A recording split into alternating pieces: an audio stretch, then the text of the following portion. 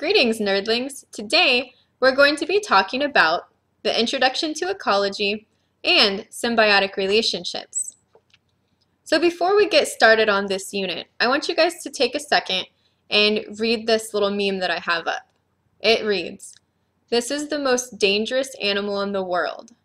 It is responsible for millions of deaths every year. By its side, a great white shark swims peacefully." So think about what that means for a second, and we're going to discuss it later in class. So we share the earth with a lot of other creatures. We share it with other mammals, insects, plants. We don't really do a very good job of sharing it. We pollute the earth with fossil fuels that we burn in our cars, from factories. We have trash that we throw everywhere, our own waste. And it kind of hurts the environment. So as you can see over here, I have my little critters protesting. I have critters against litter. Litter hurts. We don't need your stinking trash. We don't dump trash where you live, and I'm bitter about litter. So what is ecology? It's the study of interactions between creatures and their environment, because everything is connected to everything else. So we're going to start off by talking about the different types of relationships you find in ecological systems. So, relationships in ecological systems are called symbiosis. It's a relationship in which there is a close and permanent association between organisms of different species living together. So again, two species live together, and it includes different categories. These include parasitism, mutualism, and commensalism. Mutualism is when both species benefit, and you usually represent this with a plus sign. So both benefit in mutualism. It's a mutual understanding that I'm going to get something good out of this relationship and you're going to get something good out of this relationship. So for example, E. coli bacteria in our large intestines. Commensalism is when one species benefits and the other isn't affected. It's neither helped nor harmed. Kind of like a barnacle hitching a ride on a whale flipper. Doesn't really hurt the whale, but it benefits the barnacle. And then parasitism. This is when one species, the parasite, benefits and the other species, the host. So what is commensalism? This is a type of relationship, again, in which one species benefits and the other is neither harmed nor benefited. And we represent this by a positive neutral sign, or +0. So commensalism, that one species that receives the benefit from the other, it enhances the fitness of that species, and again, it does not help nor harm the other. So we have different types of fish hitching rides on manta rays that basically they don't have to worry or expend as much energy swimming. They kind of ride the current with that manta ray. In parasitism, one species feeds on another, and it enhances the fitness of the parasite, but it reduces the fitness of the host. So for example, a tick or a flea on a dog is going to decrease the fitness of the animal or the host, while it's going to benefit. So again, we're going to represent that by a +- sign. So the parasite is going to get the plus because it's going to be benefiting, and the host is going to get the negative sign. So this would be an example of a tapeworm that will latch on to your intestine and feed off of all of the nutrients you intake. Pretty nasty. In mutualism, both of those species are going to benefit. Two species provide resources or services to each other, and it enhances the fitness of both of those species. So for example, we have a hummingbird down here that's helping to pollinate different flowers, and in return, that hummingbird is getting food. So what is mutualism? It's a type of relationship, again, both of those species benefit, and we represent that by a ++ sign. So one of the most common examples that you'll see is the clownfish and the sea anemone, Little Finding Nemo. So Little Finding Nemo over here is going to get benefited by this relationship by receiving protection from the sea anemone. The sea anemone is going to benefit from this relationship because the clownfish are very protective of them. They protect them from other predators that might damage them, and sometimes they also get leftover food pieces that they leave behind. Another type of relationship we're going to talk about is predation. This is when one organism seeks out and eats the other. Some predators eat meat and vegetables, and we call those omnivores, such as this bear over here. Bears will eat different types of plants, berries, and they also eat fish. Some are purely meat eaters, and we call those carnivores, such as sharks, lions, tigers, anything with sharp, pointy teeth. In predation, that one species feeds on another, and it's going to enhance the fitness of the predator, and it will reduce the fitness of the prey.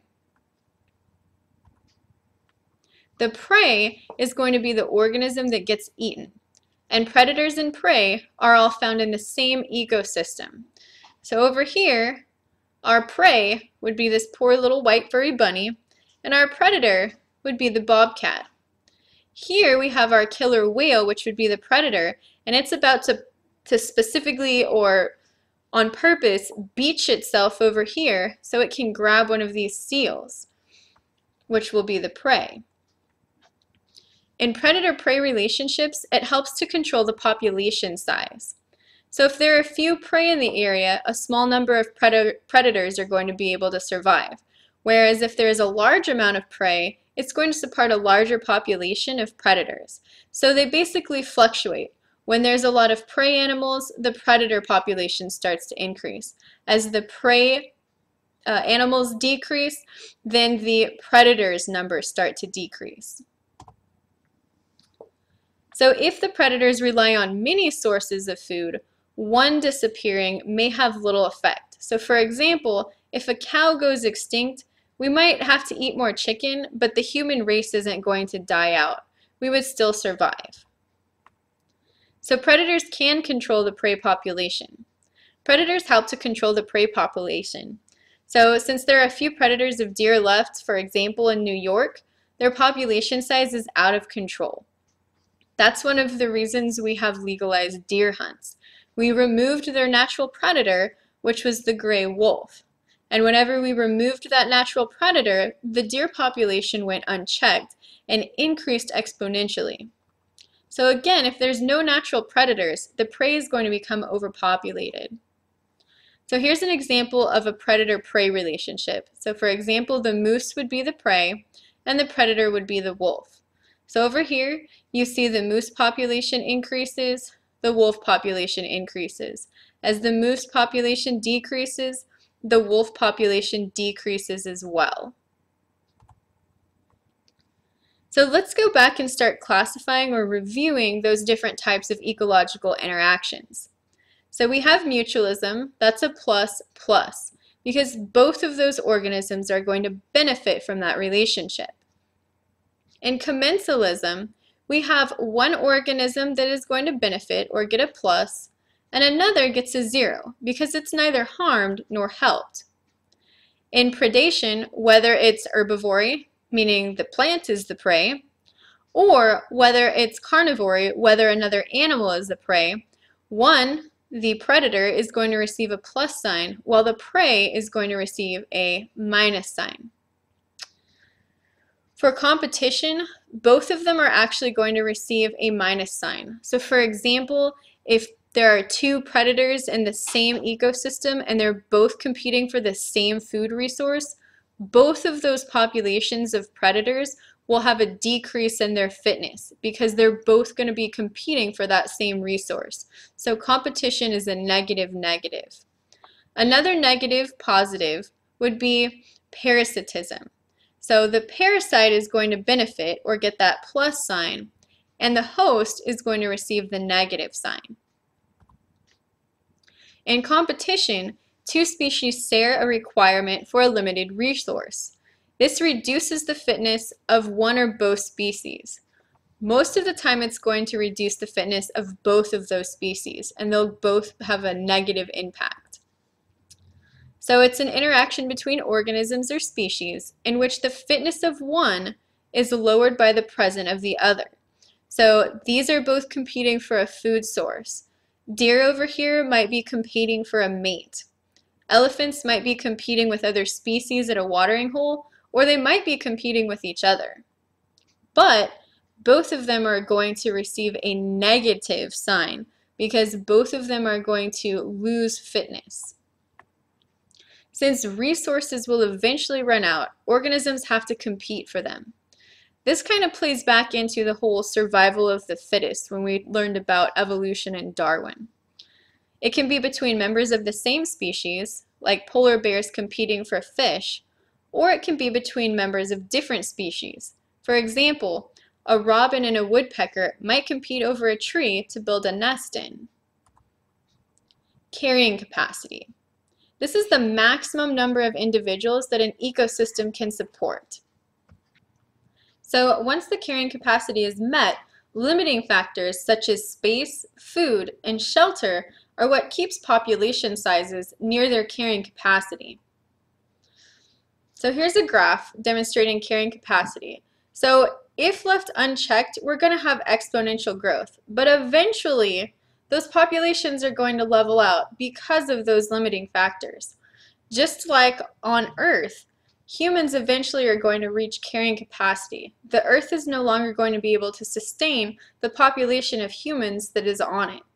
We're going to be competing for food, for clean water, for places to live. So eventually we are going to reach carrying capacity just like other populations do as well. So this concludes our lecture over our symbiotic relationships as well as an introduction to ecology. I'll see you guys next time.